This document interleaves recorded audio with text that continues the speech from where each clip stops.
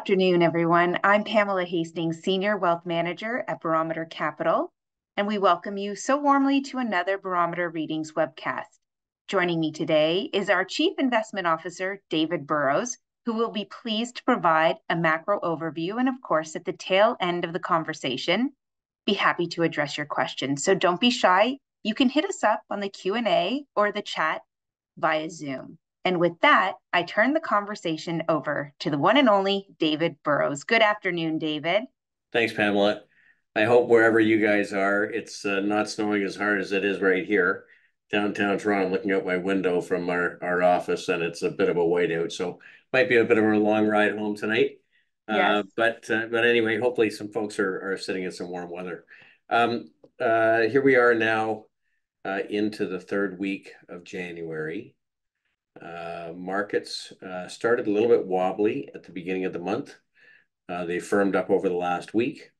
Most importantly, the S&P made a new high post the rollover in December of 2021. I think that's really important. NASDAQ made a new all-time high. Some interesting things in market internal. So we have lots to talk about. So why don't we just sort of start from the top? Because we've spent a lot of time over the last 18 months talking about getting to the other side of the valley, to the point where the market makes a new high, because that tends to mean you've begun a new bull market.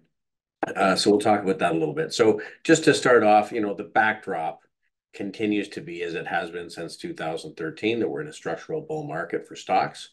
This is the U.S. stock market, where we exceeded the high from the market peak in 2000, and it took, took 13 years and two very severe bear markets to wash out the over ownership that came in the 80s and 90s. 80s and 90s lasted 19 years. There were some, big declines along the way. Certainly the crash of 1987, the recession, 1990-91, which on the chart looks like a bit of a blip, but certainly was a painful period for real estate investors. You had a difficult period in 1998, the Asian currency crisis. But ultimately, it was like 4 steps forward, 1 step back. Secular bear markets take a long time to unfold. They're really frustrating because you have to be very tactical. It's really more of a trader's market. And frankly, during those periods, people look for more certainty. Yield becomes a bigger source of return. But as we're speaking here, we closed today at 48.60 on the S&P. We're up about 1.9% on the month now. And as you can see, we've exceeded the high from the beginning of the bear market that was 25 months ago. So that's a long, drawn-out process. So here we are. S&P is making a new all-time high. And I think that that's important. We've said sort of over the last 2 years, when you make a new high after a cyclical bear market, especially if you've held above the rising 200-week moving average, you tend to be in the next cyclical bull market. Market is looking beyond whatever it is that has been bothering the market, looking at the next business cycle. My guess is this is pointing more toward a soft landing than a hard landing. And when we look at the market internals and some of the groups that have been leading, as it has been all year long, more economically sensitive groups, as opposed to the defensive groups that people would go hide in, if there really was going to be a hard landing. So I think that that's important. When we look at the shorter term picture, you can see here we are 485 on the SPDR, which is the S&P 500 ETF, again above the highs from the end of 2021. Long way from the low that we put in October of 2022. And from that point, we've seen a series of higher lows. We got one more big shake from August through the end of October, a little over 10% decline, which reversed. And right around that time, we saw the breadth indicators that we track, where we're tracking the percent of stocks within the market that are in long-term uptrends, really start to expand. March was the first and most important point as we exited above this downtrend. It's also the point where more groups started to participate other than the top 7 stocks in the NASDAQ. And from that time, markets have been working their way higher. This is a point and figure chart of the S&P 500. This is the low in October. X's means price is rising, O's means it's falling. And what we like to see on every chart is higher highs and higher lows. And clearly that's the case now. I don't want to get ahead of myself, but the point and figure target based off this beginning of an uptrend would be somewhere around 6,000 on the S&P 500. So we're at 4850 now. Doesn't mean it's going to be in a straight line, that's for sure. But my guess is we have higher targets, having made new highs. Just historically speaking, when the market has had a very difficult time, the decline, the length of the bear markets since 1950, length of time to get to the lows. In this case, it was about 9.3 months. It was about a 25% decline. And then once we eventually moved above the previous bull market peak, in this case, it was 15 months. We'll see what happens.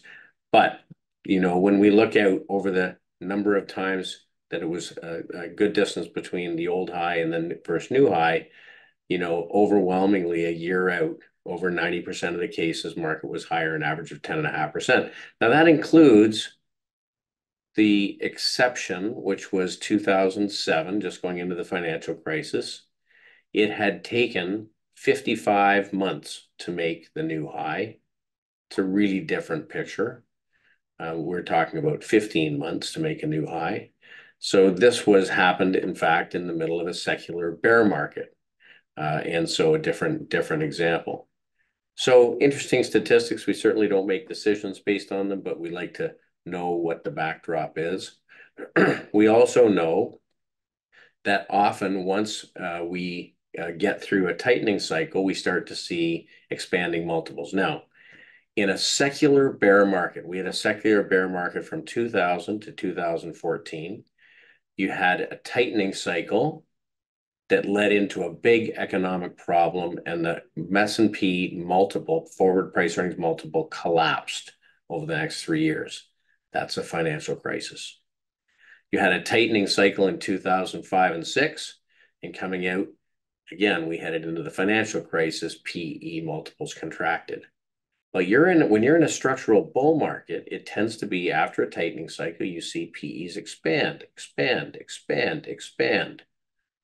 And we certainly did after the tightening cycle in 2015-16. We expanded nicely, and we started to see PEs expand. Now we're starting from a higher level, but doesn't mean that PEs can't go higher.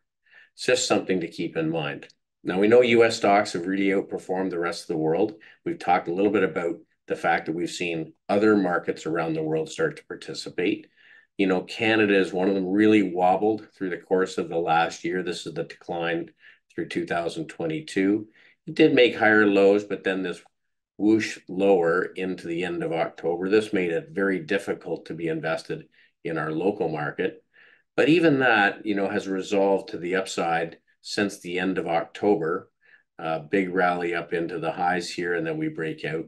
And if we look at it on a bigger picture, this is very substantial. Long bear market, broken out, consolidates, and now moving higher. During that time, though, Canadians and global investors threw the towel in on Canadian equities.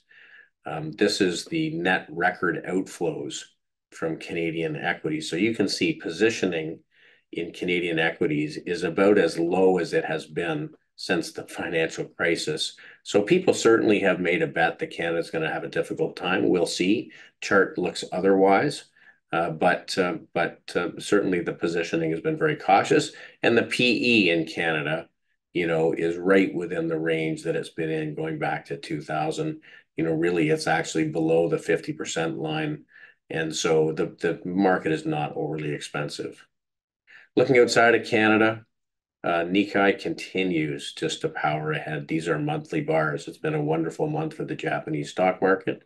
We've seen India behaving particularly well. All of these, you can see, have moved out of very long periods where there was no performance, broken out a Fed tightening cycle, and really a sharp move higher. So these markets are acting well. Mexico is another one. It's pulled back a little bit over the last 4 weeks, but just sort of coming back into the rising moving averages that would show us we've made a significant turn in these markets. So global markets inexpensive relative to US stock markets, which are not inexpensive, but certainly the multiple is rising. Global earnings multiples minus the US multiple shows just how inexpensive global stocks are relative to US equities. Now, I don't want to minimize the fact that the US market has a substantial weighting in large cap tech, and there are some great companies addressing big markets like AI, but it also means that there might be some good value outside of the US. China, we continue to be cautious on. It's continued really to be a difficult market. We don't have any exposure here. Relative strength versus the S&P has just continued to collapse. Tons of global money leaving China. That's the first quarterly outflow of capital going back to the year 2000. And you can see, if you look at the FXI, which is the Hong Kong market, I mean, this is trading at levels it hasn't seen since 2007. And is trading right at the bottom of the band, as opposed to the other global markets we've looked at, which have resolved bear markets and come out the top. From a bond perspective, the asset class, continues to look difficult. This is rising rates since the middle of 2020. We look at it, 1981 through 2022. So 40 years of declining rates. Sorry, 2020. We exceeded the highs, and we've been making higher highs and higher lows since. Still not overly excited about having money in US Treasury bonds, Canadian bonds, or any sovereign bonds. In fact, the drawdown continues. It's been 41 months, and we're still way off the highs. Bonds negative on the year, really just from March of last year to the end of the year, while assets rallied up about 2%. So if we look at dividend growth stocks versus the aggregate bond index, it continues to show strength. Showed strength from the point where rates started to rise until the point we went into the market correction. This is the course of the market correction, and we've been making higher lows and higher highs since then. So dividend growth would be a preferred area. Since the middle of March, we're really happy kind of with the way that the strategies are working. Our equity strategy up about 17 versus the TSX up about 11, equal weight up about 15. This is up about another 3.5 or 4% to start the year. Our income portfolio up 11.9% to the end of the year. Again, up about another 2.5% to start this year. Bonds actually have had a negative start to the year. So in general, we're pretty pleased with the positioning. So as we have pointed out lots of times, when rates started to rise in the early 1950s, bonds were not the place to be. Long-term US government bonds from 1951 to 1966, while rates were rising, gave a 1.6% return, roughly equal to inflation. When I got in the investment business in the mid-1980s, we knew, and we were taught, you buy equities to offset the impact of inflation because corporations have the ability to raise price. And if you're a company that generates excess cash, then you need to operate the business, and you're willing to pay a rising stream of dividends to shareholders, that's another way to offset inflation. So dividend growth stocks through the 50s and 60s did remarkably well, and we're seeing that, early stages in this market we're talking about now. Commodities reversed their bear market in 2020.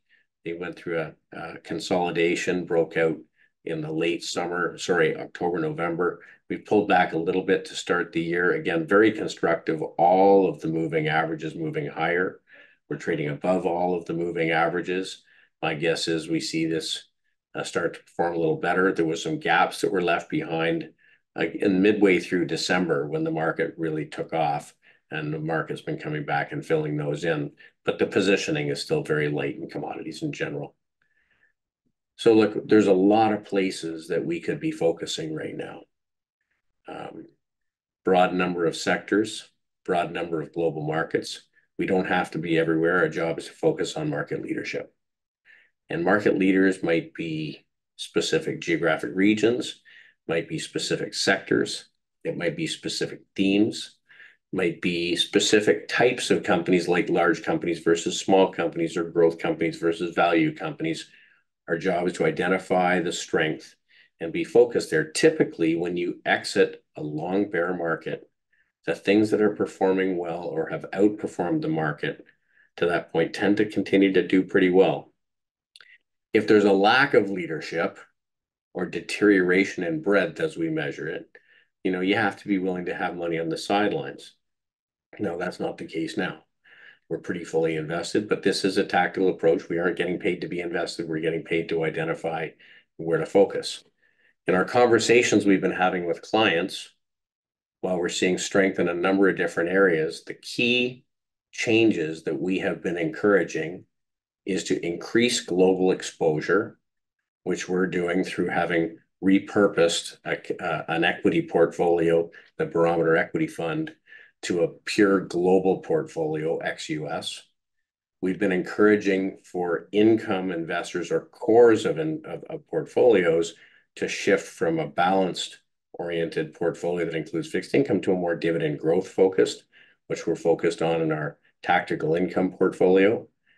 And we are asking people not to be shy about having equity exposure, because once you've been through a 2-year bear market and you make an exit, you want to be able to take advantage of what's coming next. When we look at our work, our top-down work has been generally improving. We look at about 300 universes of security, sectors, themes, geographic regions, and try to identify those that are seeing a net inflow of capital. Where is the money getting put to work? We take a bottom-up approach by taking a broad universe of companies and putting them through some tests, looking at income statement and balance sheet, looking for things that are good to begin with, but are getting better, where we can see signs that something's accelerating in the business. And where we can find themes that are seeing net inflows and companies within those themes that meet the tests, this is where our portfolio should live. We only need 20 to 30 names in a portfolio if they are all meeting these tests. You don't have to be a RU. We don't want to look like an index. 70% of return comes from getting to the right neighborhood. 30% of return comes from finding securities to express your view. From a top-down perspective, we're always looking for groups where percent of stocks performing well is expanding, meaning the buying is spreading to more and more securities. That's a healthy market. When breadth is deteriorating, it tells us we should be a little bit more cautious, maybe raise a little bit of cash, stop putting new money to work, make sure our stop losses that we have on all of the securities are a little bit tighter. It doesn't mean we're going to go sell a bunch of stuff, but if it starts hitting our stops, our cash position will rise. And through the course of a deteriorating market, tends to be that we can play defense. That's really not where we are right now. We're more in this camp where we're seeing expanding breadth. So let's talk a little bit about this. This is where we were a week ago, 2 weeks ago. Percent of stocks with the 50-day had started to pull back. Percent of stocks above with positive weekly momentum had started to pull back. Percent of stocks making new lows. Percent of stocks above the 150-day moving average saw some weakness. This past week, we saw the percent of stocks trading above their 50-day moving average start to expand again. This turned back green. Percent of stocks with positive weekly momentum got all the way down to 8% and reversed higher. So these both have turned green. And we saw net improvement across the globe. Let's talk about that a little bit. First of all, last week, NASDAQ had seen breadth pull back, or the percent of stocks in uptrend, from 86% to 74%. We'd maintained above this 70% line, which means 70% of stocks are performing well. This week, as the market strengthened, we saw a reversal in breadth, green light. In the NYSE, as I mentioned, the percent of stocks above their 50-day moving average had pulled back at the beginning of the year after a very sharp rally through November, December. That reversed back green early at the end of last week. When we look at the percent of stocks globally across the globe that are in uptrends, we showed last week a very significant high where we exceeded the highs from 2022 in April, August, February of 23, July of 23, to make a new high.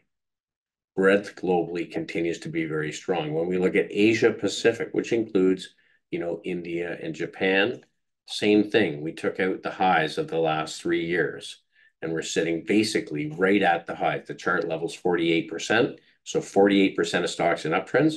That means 1 and 2, but we're sitting right at the high chart point. So while the US corrected a little bit in the first 2 weeks of January, now showing strength again, no wobble coming from Asia Pacific. The one obvious area that has been difficult has been Shanghai. We've got no exposure. But interestingly, off the point and figure targets, 2940 was the downward objective. It's now exceeded that downward target. So it may be running its course.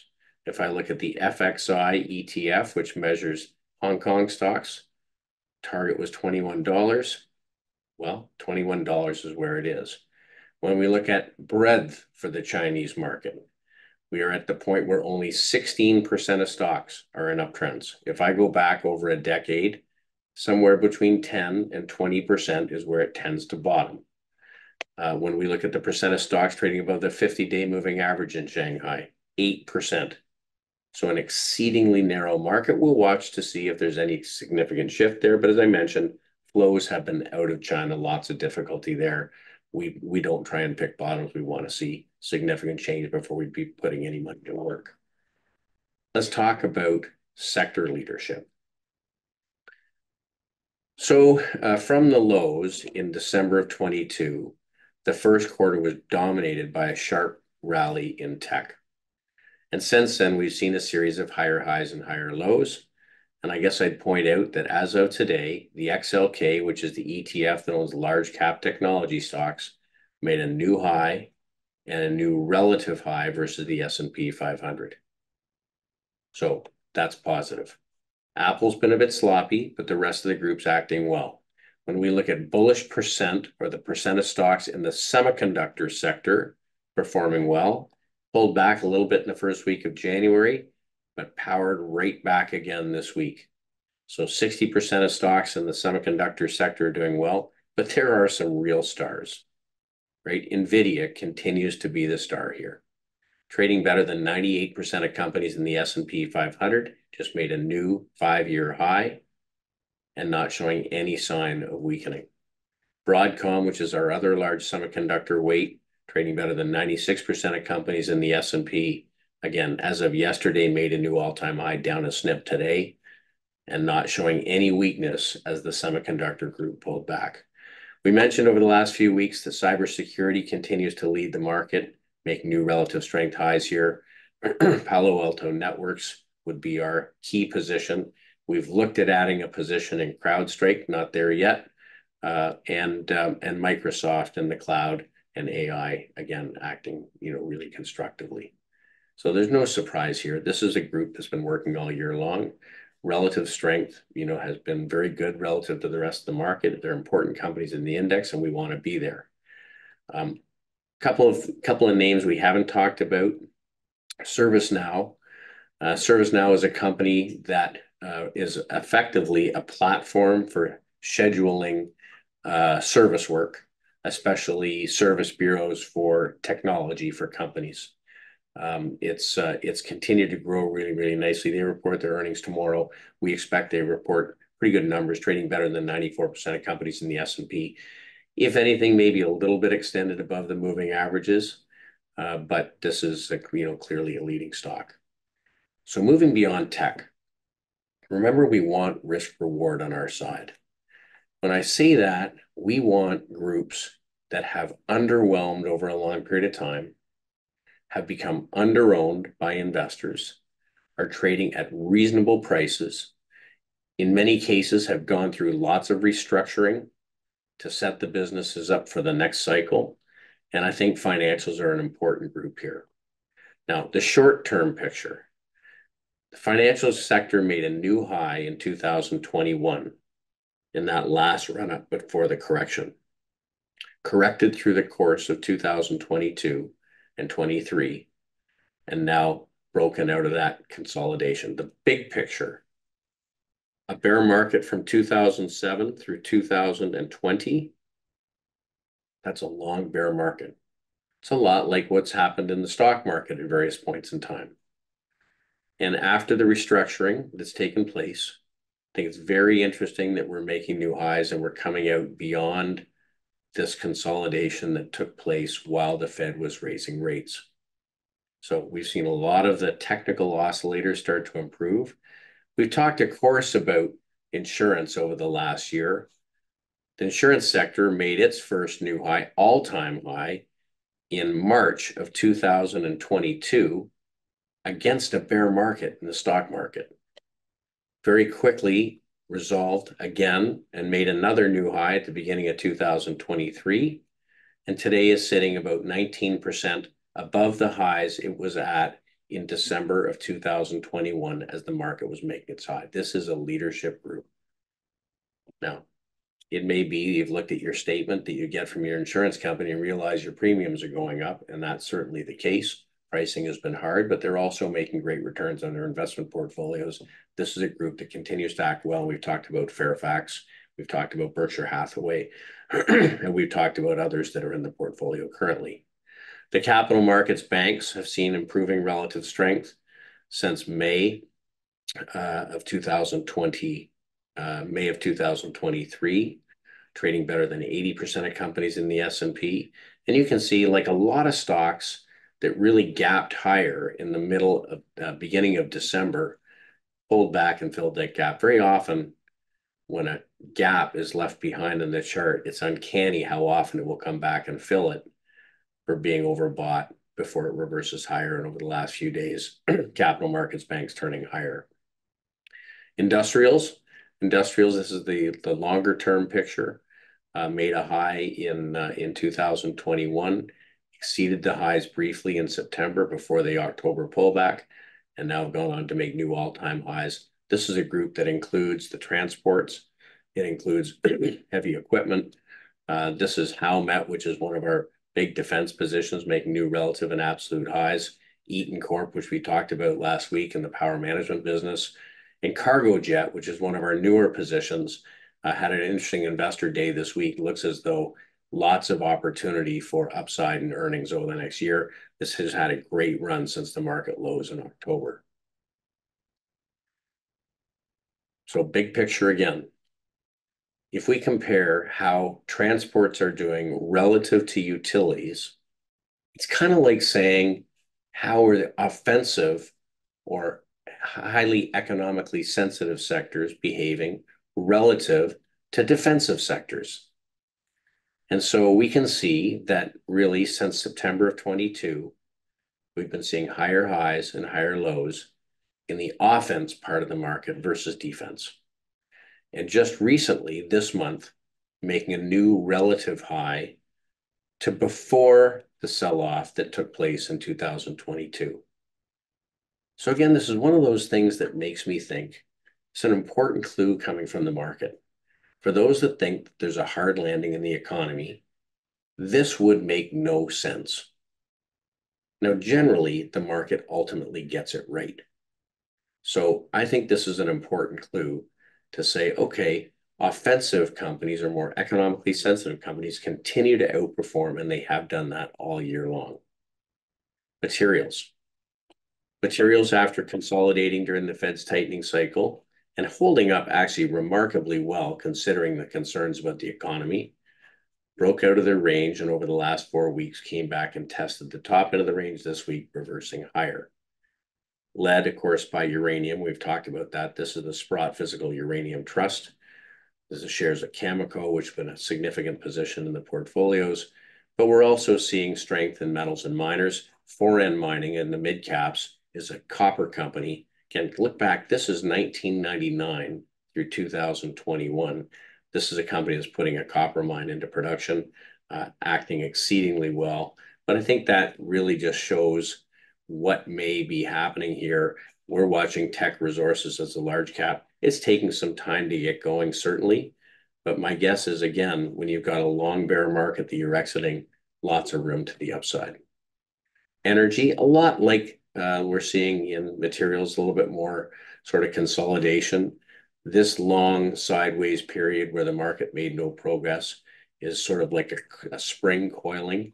And ultimately, my guess is we see this move higher. But as you know, we took our weight down in energy to about 6% until we start to see it happen.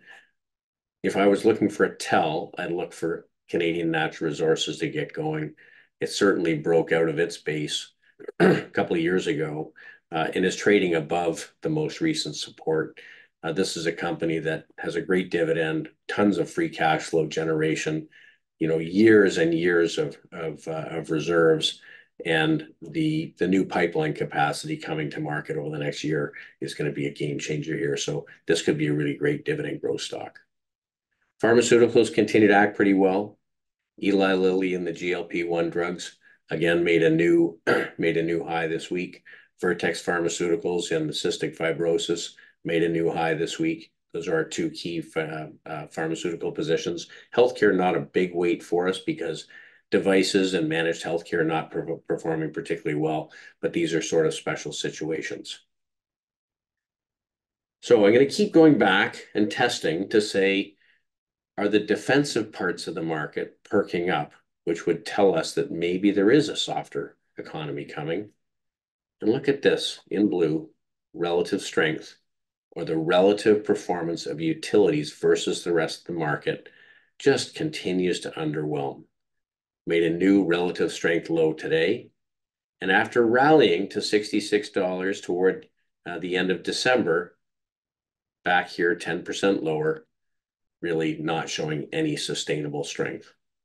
A lot like what's happening in the bond market. This is the aggregate bond ETF, which is an ETF that owns various issuers and various maturities of various credit quality in the US, continued relative underperformance of bonds. So what does that mean? When we put it all together, it continues to mean that we have a real barbell approach in these portfolios. We're very skewed toward financials, now 25% of overall firm assets. That includes insurance companies, large banks like JP Morgan, like Royal Bank, CIBC. We have a significant weight in tech, although we've taken that down relative to the market because we're seeing other sectors with, we think, very, very good risk reward. An overweight position in industrials, and an overweight position in energy versus US markets and underweight versus Canadian markets. Corporate bonds continue to be a small position, about 7%, and materials an overweight at 8%. These are all economically sensitive groups. At the other end of the spectrum, utilities, real estate, cash, communication services, telecom, small parts of the portfolio. We have an underweight position in the consumer because we think if interest rates are going to squeeze anybody, it's the consumer. So we continue to be skewed toward the things that do well in a reflating economy.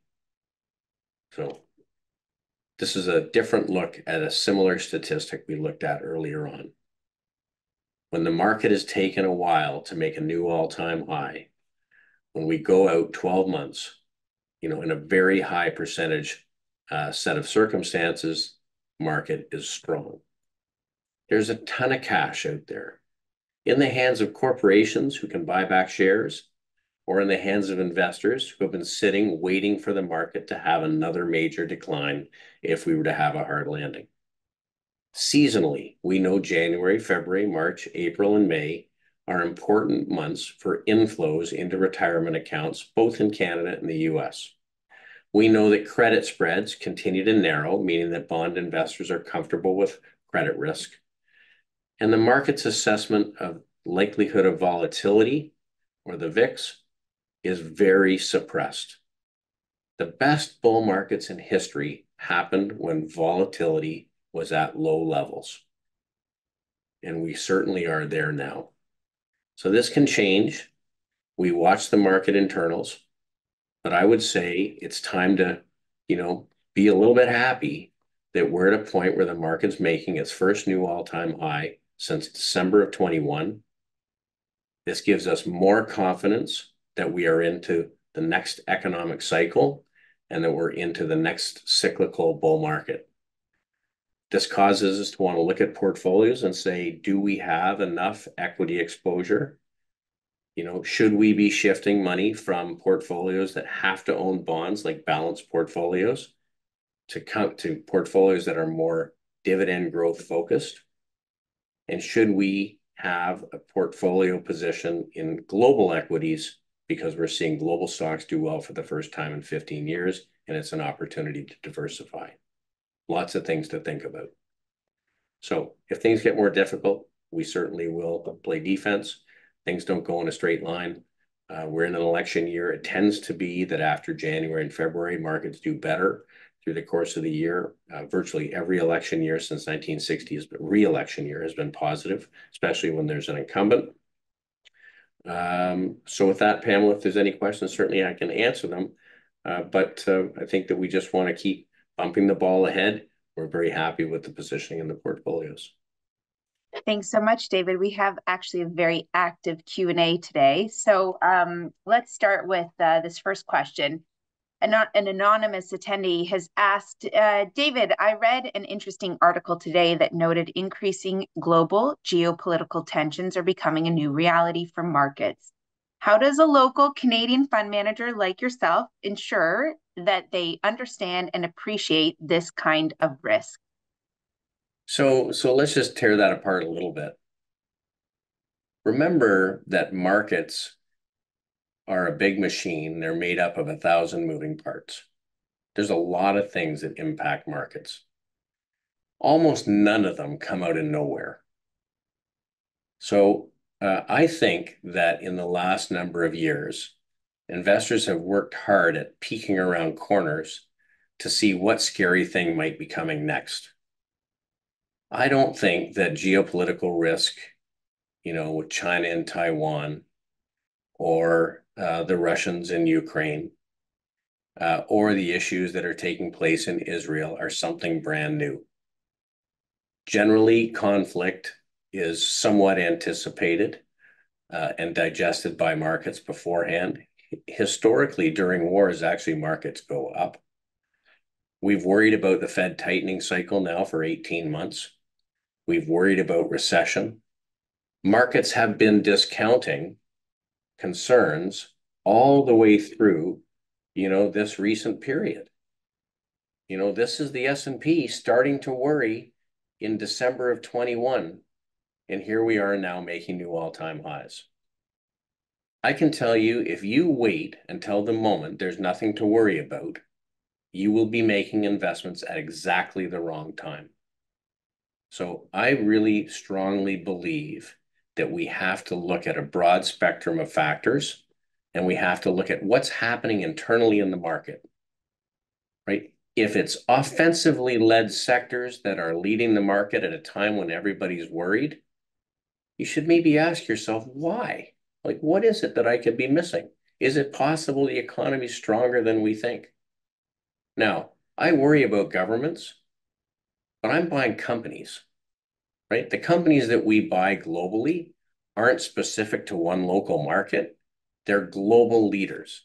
Now, it happens to be that globally, financial services companies are doing well for the first time since 2007.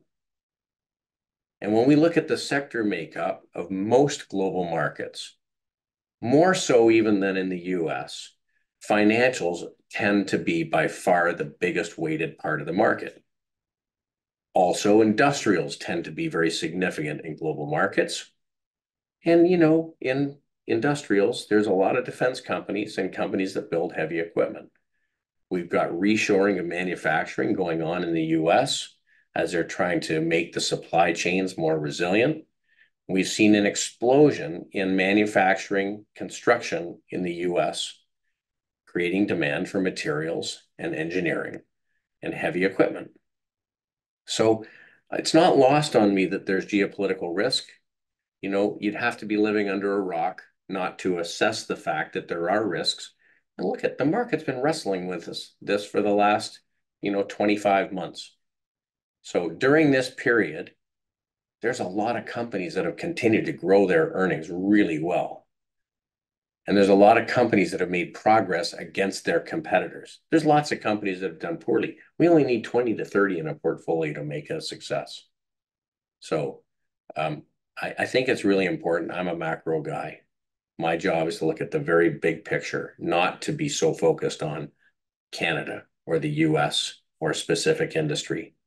Our mandates at Barometer are very broad. We have an ability to go anywhere. We don't have to be in any particular sector. If something isn't behaving well, we can avoid it. But I would say in the course of my career, if I look at the setup that I see today in some of those sectors that we've talked about that have gone 10, 15, 20 years without performing, that have wakened up, I think there's a real opportunity. And it's not for 3 months, it's for like the next 5 or 10 years. And so, look, you just can't wait until you get an all clear sign.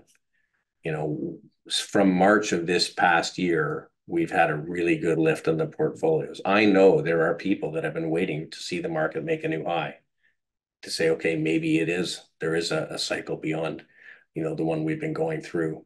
But, I think that it has just continued to galvanize the case that the economy is probably not headed for a hard landing. And if those indicators start to shift, I'm certainly happy to change position. We're not going to go down with the ship. But at this point, I think it's getting clearer that we are looking beyond a global tightening cycle. Sorry, long-winded answer.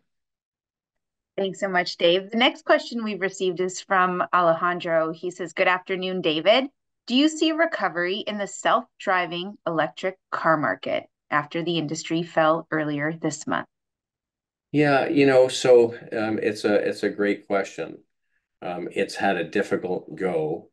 I'll be honest. DRIV is an ETF that has a lot of the autonomous car companies in it. I am short the DRIV in our macro portfolio. It's not to say that there isn't lots of, excuse me, lots of opportunity. It's just technically not set up very well. Wait and see. I mean, my first thing would be to see this ETF get sort of above the 200 and 150-day moving average as it sits right now. We're below the 50-day, below the 200, below the 150, below both the 21-day and the 8-day moving average. It doesn't look so good. And I think, importantly, you have to look at Tesla. Tesla's, having a sloppy period here. If we look at a little longer term picture, we made highs back here in November of 21, and we've made a series of lower highs since. Again, I think that there's other things to do. Sometimes things get crowded and overdone. My guess is technically the next level of support would be at this trend line on Tesla, which is sort of $180, $183. My guess is it could well go there. Or if it exceeded the highs at 208, 268, that would be interesting also. I'd want to see one of those two things happen first. And that's probably a proxy for the group. Thanks so much, David. The next question is from Larry. He asks, David, would you favor insurers over the banks short to midterm? Yeah, the insurers have led off the lows, and a lot of it had to do with the pricing power they've had in their premiums. If you look at your auto insurance, it probably went up 20 or 25% this year, which is, a lot. At the same time, cost of repairing cars seems to be coming off the boil. But auto theft is a big deal. I know here in Canada, auto theft is up about 100% since the early part of 2022. So, lots of costs associated with that. We like both. We like banks like JP Morgan, where they've, just spending an enormous amount of money on technology, putting a moat around their business. They've been really, really effective at managing risks. And I think that looks quite good. When I put up the XLF, let's see if I can share it. So I put up the long-term picture of the XLF. That's insurance, it's banks, it's fintech and so on. If we put up the KBE, which is the large cap banks, The decline began really in May of 2007, a year before the financial crisis got going. And it broke out, but has retraced a fair bit. It's trying to get going. I look at that and I compare that to JP Morgan. JP Morgan made its first new high in 2013. That's the leader, right? And here we are trading basically at a 52-week high. Very different than the group. So this is a group with haves and have-nots. And I think you have to pick your spots. There's opportunities here, but companies like Fairfax Financial here in Canada, which is like mini a mini Berkshire Hathaway. This has been rallying sharply since December of 2020 and really has not taken a breath. Progressive in the US, you know, yeah, how can you fight that? It's auto insurance, obviously. Berkshire Hathaway, is acting pretty well, and we own some. It's not quite as strong as Fairfax, but it's a big company and a big ship. I guess if I had to pick one for consistency, insurance probably looks the best. Thanks so much, David. Really quickly, your thoughts on the potash sector. Any comments there? Yeah, it's interesting. I've been looking at that. Seasonally, it's a time when you start to look at the group. But really, it's been very weak and very disappointing.